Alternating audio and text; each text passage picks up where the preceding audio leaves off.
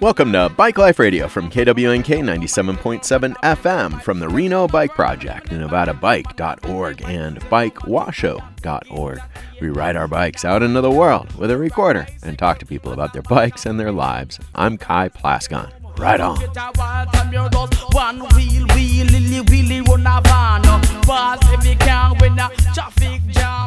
This is Bike Life Radio, KWNK 97.7 FM, and we're talking to Beth Macmillan, the Executive Director of Artown. And there's something special going on this year related to cups. And this is important for the bike community because we tend to be environmentalists. And so reusable cups appear to be like an effort to be more environmentally friendly. Is that the case? 100%. And we've actually been doing this program for several years. Oh. I think we started in 2019 before the pandemic. Wow. And we found that a lot of our trash was filled with little bottles, plastic bottles, water bottles. And we cut down a quarter of our trash by changing to this program. Wow. So the way this program works is if you bring your own water vessel, it doesn't have to be our cup, it can be any cup you want. We provide free water at all of the Artown produced events. So opening night, all of our global stuff in July on Wednesdays, at Robert C. Hawkins Amphitheater, at our Midtown venue. We provide water. We work very closely with Blue Dot Water. They're a great company. And we have water stations, and we've got these really cool dispensers of water that go in the top. You don't have to turn the water thing upside down. It charges on you like a cell phone. Huh. And then you just press the top of it, and it's got like a little faucet, and then you just press the top of it, and it pours water into your cup. And so we have free water the whole month of July, and if you don't have a cup, you can buy one of ours. And it's good water. Oh, it's very good water. It's like alkaline. I mean, he told me once it's like alkaline water. I'm going, what is that? And he goes, it's very good water. I went, okay, all right. I mean, he's a water guy. I got to believe the water guy, right? Yeah. So, and what's great about this cup, I believe that if you take this up to Men Wielding Fire, they will fill it with beer, but I'm not 100% sure on that. We do it as a water initiative because we noticed that the trash was primarily with water. Well, the Artown produced events, there's 650 events in here. So only the ones that we produce is where you can buy the cups. How do we know which ones you produce? Because, it's a good thing you asked that. Because if you go to our little book, if you don't have a little book, you need, okay, yes. Perfect. But they're hard to find sometimes. I think there were 3 left at the hub. And I got one, and so now there's only 2, or there may only be one. Washoe County Libraries, Nevada State Bank, Raley's, Porter Subs. Okay. Those are the places other people come and pick them up and we give them to people, but those are the places that we keep them. We want to make sure that if people go there, they have them. So can they just come and knock on your door here and buy a cup too? Yeah, they can come and buy a cup. So 528. 528 West First Street is where you can come to get one of these cool silicone cups for $15. In your little book, you'll see here, there's a little water emblem here. That tells you, let's go, where's the water? That you'll have cups there. Cups and water. That is, those are our events. Like if you go to somebody else's event, I don't know that they're giving away water. Or cups. Or selling cups. Even. Right. We're doing it as an initiative to cut down waste. Yeah. Yeah. Well, now, it's really why is that important, cutting down waste for an art event? Waste is one thing, but plastic is another. Because plastic doesn't go anywhere. It stays plastic for 100 million years. So why would we want to do that to the planet? We need to make sure that we are leaving the planet for the people we leave behind. I want to, I put solar on my house last year. I think it's really important to do things that have us leave the planet in a good place. And if we can just cut down the Artown garbage by 1/4 by this initiative, are we making it perfect? No. But are we helping a little bit, like a teeny little bit?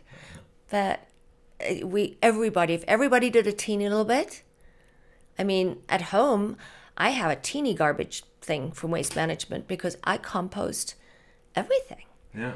And then feed it back into the environment, you know? So I think it's super important for us to really, it's not difficult to do your part, but I think it's really important that we all just go to bed knowing that maybe we did something that could help. You're listening to KWNK 97.7 FM Bike Life Radio. We're talking to Beth Macmillan, the Executive Director of Artown, about the reusable cups that they have, which is environmentally friendly, similar to riding your bicycle. And one of the things that I did want to talk to you about is the relationship between Artown and bicycles, and if they're important in some way or another to Artown. I don't know. Bicycles are very important.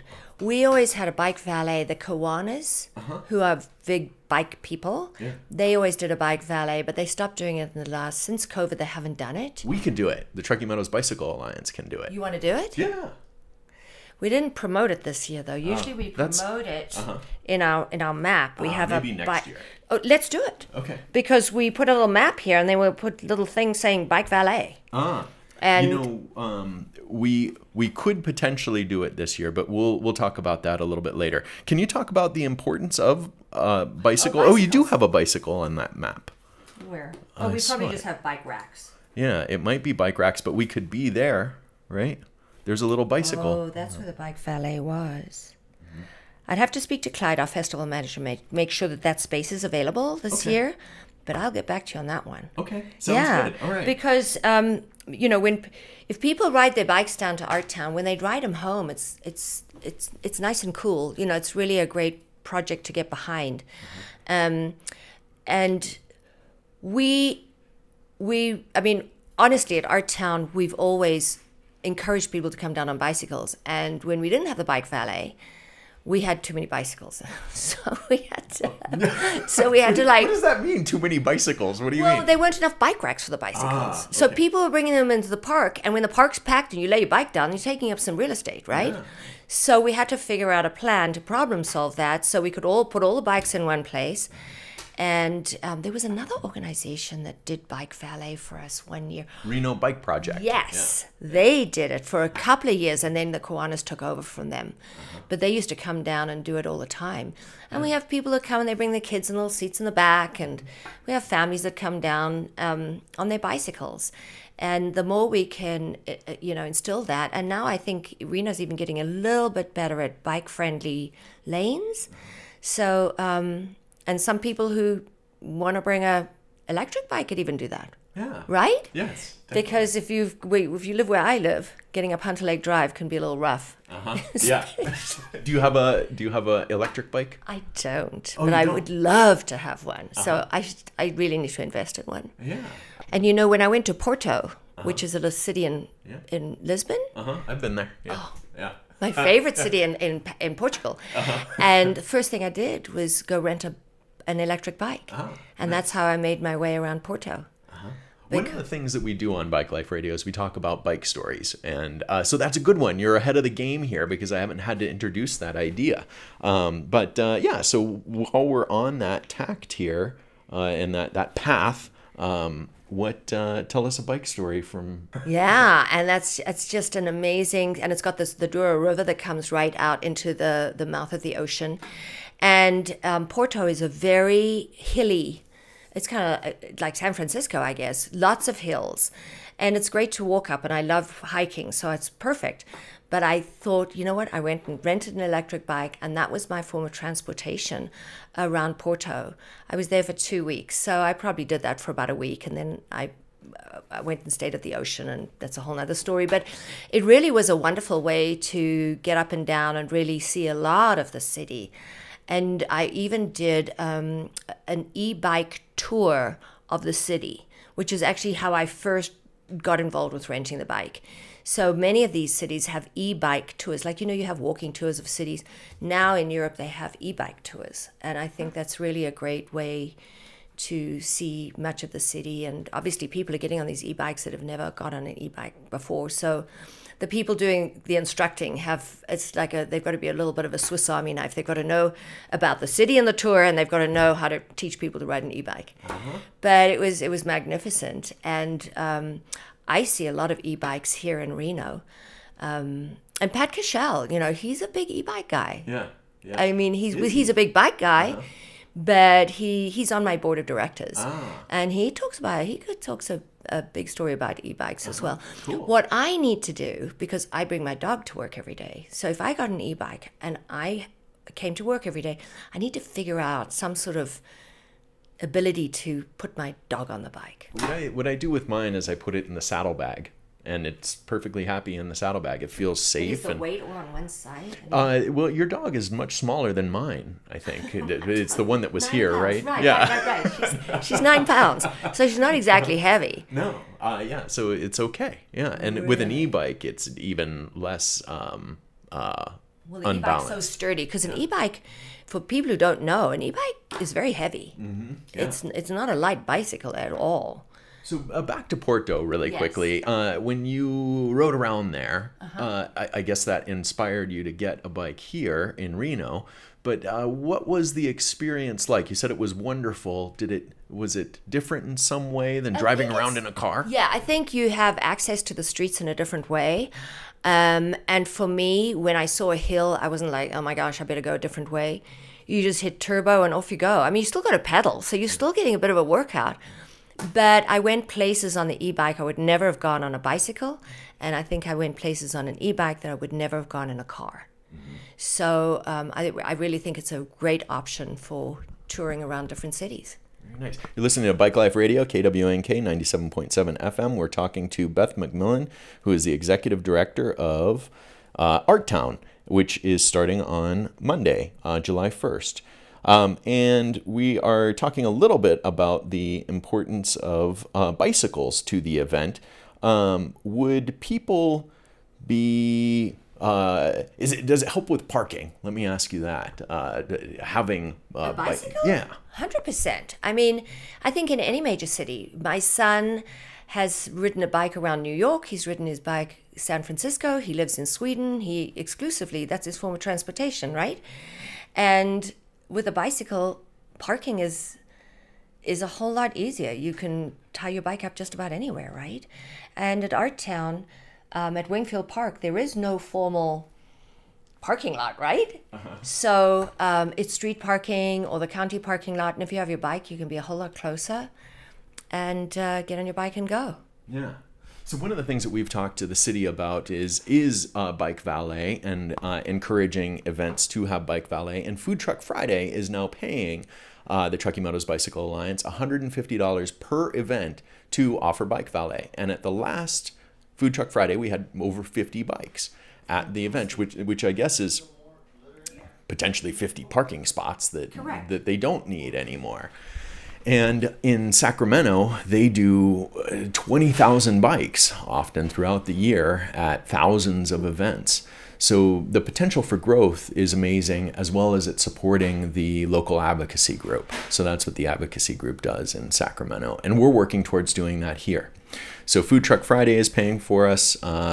The Dancing in the Streets is paying for Truckee Meadows Bicycle Alliance to do it. Existed. Yeah, and now you do. Now I do. We have a whole nother resource. So that's fantastic. And I tell you what, the Kiwanis are a great organization. Yeah. They take lots of kids and bikes and fix them up for kids who don't have bikes. Well, that's kind of fixing kids. Kids without bikes are broken. But you remember when I was a kid, I grew up in South Africa, we never wore a helmet. There were like 2 or 3 people on one bicycle, no shoes. Wow. I mean, one person's on the seat, one person's riding, one person could be on the bike rack or the handlebars, and off we went. And so if you didn't have a bike and only 2 of the people in your party had a bike, there was a way for people to get around, right? Yeah. We were very creative. Now it's very more formalized now. And I think it's good. I think helmets and one person per bike is probably a good idea. Yeah. We survived it. It takes some experience to be able to do that. Yeah, you survived it. You didn't die. You're okay. Were the roads dirt or were they paved? Combination. My road where I lived was for about 3 houses was paved, and then it was all dirt. Oh. So yeah, but we didn't. There was no. And you know what? We all knew how to fix a tire. Because you had to. There wasn't just a bike shop around the corner, right? Yeah. And what are you going to do? Walk home with those heavy bikes? Because they were not like the bikes are now. We all knew how to fix a tire. That's just the way it was. Yeah. And, my son used to ride to Reno High all the time. And his major form of transportation, as I said, is bikes. And he's probably got 3 or 4. In Sweden, he has a bicycle that has like snow tires. Wow. Neat. Right? Yeah. And also for the rain, because there's so much rain in Sweden. Yeah. So he's got different tires for different environments for his bicycle, like we have for our cars. Yeah. A lot I'm of sure times, you do too, but I do, but I don't worry about it too much because it doesn't snow that often, and when it's here, it doesn't stay for very long. So I can drive when there's snow, which is only a couple of times a year. But one of the things one of the arguments against putting in bike infrastructure has been, oh, it's too cold in the winter, or it's too snowy, and that's just not true. he got himself completely outfitted at Patagonia with the right gloves, and I think in Sweden he even got some extra gloves. It's all about the gloves and the outerwear, right? Yeah, I mean, definitely. And the shoes. You can get waterproof shoes. Since we're talking about schools a little bit, and your son rode to school, did he ride to Swope or any of the other middle schools as well? No, he didn't ride to Swope. He rode to Reno High. And the path that I'm taking us down here by talking about that is my daughter rides to Swope. And one of the things that happened during Bike Month is that the bike cage itself, where the bikes are supposed to be parked, is not big enough for all the bikes and this is a new school. It's been redone. And the cage wasn't big enough to fit all the bikes. So the kids were going in and just leaving a giant pile right at the entrance because there wasn't enough room to park them all. And so that's a problem and needs to be fixed. One of the things that I've noticed when I go to events, and you're very observant about your events, when I go to events, sometimes I see bikes, like you were mentioning, laying on the ground, but also locked up everywhere. And people who are trying to figure out where to put their bikes end up doing that, locking them in inconvenient places, right? So if we're going to encourage cycling, we need to make the resources available to store your bike wherever you are. I mean, if you go down to Midtown now, are there enough bike racks everywhere? I don't know the answer to that, but you go to UC Davis. You've been to UC Davis, right? I mean, talk about a bike village. Yeah. There are bicycles everywhere, and there are bicycle racks everywhere. Yeah. So they really encourage that culture. So we can't just say, okay, make bike lanes. You got to go from leaving your house to the whole thing. You got to provide the racks with the lanes, with everything. So, yeah, I think it's super important. I do think that in the United States, Reno has an incredible cycling culture. You see cyclists everywhere. People have cycling clubs. I mean, from what I understand, right? There are tons of different opportunities for cyclists to get together and hang out and be with other people who like cycling and talk about bikes and et cetera, et cetera. And I think that Baba and Mark Trujillo really have been from Hub. From the Hub, have really been a big part of that. In fact, when the Tour de Nez, when that was here, it was like right on either the beginning of Artown. Yeah, it was right before Artown, and I actually started the race. I got to start the race. Yeah. Wow. I didn't ride the race. No. I got to go like or whatever the flag thing or whatever that is. I got to get the cyclists going. Nice. And I'm so sorry that event is not happening. Although I think there's another cycle event that's going on in July around the 20th, right? Yeah, maybe. I'm not really sure. There's a bike event every day of the week here in Reno now. From Taco Tuesday to Wednesday, Bike Night Reno. But that's an important point to talk about a little bit, is the events in decline, the reason why Bike Valet was kind of in decline, because we partner with Kiwanis and Reno Bike Project to do Bike Valet. And the reason why they stopped or don't do it is because there was no financial support. Trying to be sustainable, and Artown as a sustainable event, do you have any recommendations for how bicycle events can become more sustainable? I think it's all about the passion, which Mark has, and Bubba certainly has still. But, here at Artown, we have to raise all the money. If events are free admission, the whole thing's got to be underwritten, which includes all the tech, all the backline, all the hospitality, the artist fees, hotels. I mean, you name it, it all has to be underwritten. And if we didn't have the passion here to make that happen, I mean, we are forever writing grants, conjuring our sponsorship, our membership program. It takes a lot to sustain this organization financially. The audience doesn't know that. They don't need to know that. They just need to know that they come down and have a great time. But it really is all the work that go. The last thing I want to do is complain to the public how hard it is to raise money. Yeah. They don't need to know that. I'm providing a service to gather our community, to bring people together for the enjoyment of the arts and the enjoyment of our own backyard, of our own parks and our own venues that we have in our community. And they don't need to know the inner workings. Everybody says, what's your favorite part of Artown?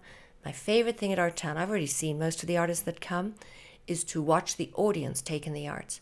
Because that's what we do this for. We do it for people to come together and come downtown and come all over town. Even regionally, we have events in Virginia City and Incline and Carson to really bring our community together. And, there's a lot of people living still in relative isolation. Come to Artown. We're on a bus route. You can ride your bicycle. Cost is free. So even if you come and hang out with other people, if you don't know anyone, you're still around people. You're not just sitting in your isolated little home. You are watching it on TV or something. Yeah, you're in community. Yeah. And I think that it's got a lot of positive health attributes as well. So I just think for all those reasons, we're very, very passionate here to make sure that Artown does sustain itself and we are able to move from year to year. Next year, it'll be 30 years. I mean, think about that. I don't know how old your daughter is, but if she's in middle school, she doesn't know Reno without Artown. I mean, isn't that crazy? Yeah. Our kids don't know Reno without Artown, and that's a big deal. We're talking to Beth Macmillan, the Executive Director of Artown. You're listening to Bike Life Radio, KWNK 97.7 FM. Okay. So you're doing reusable cups and you sell them, and you're doing it for environmental reasons. And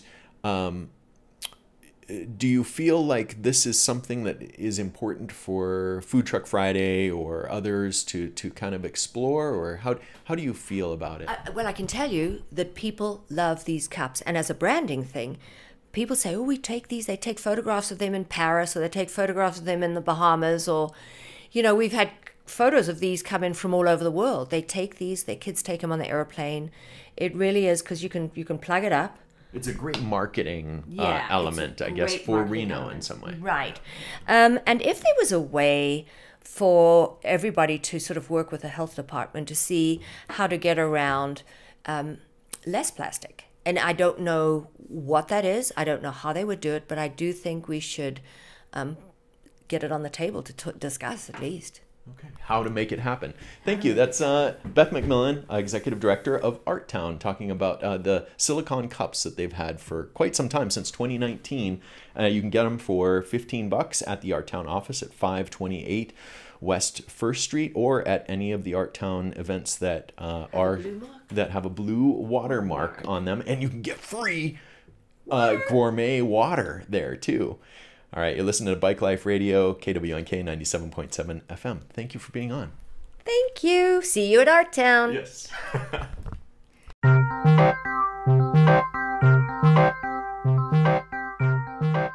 This is KWNK 97.7 FM from the Reno Bike Project on Grove Street and NevadaBike.org. BikeWashoe.org too.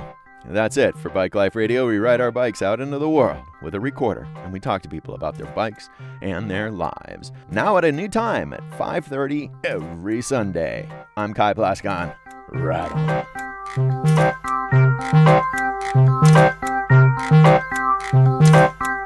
on. Bye.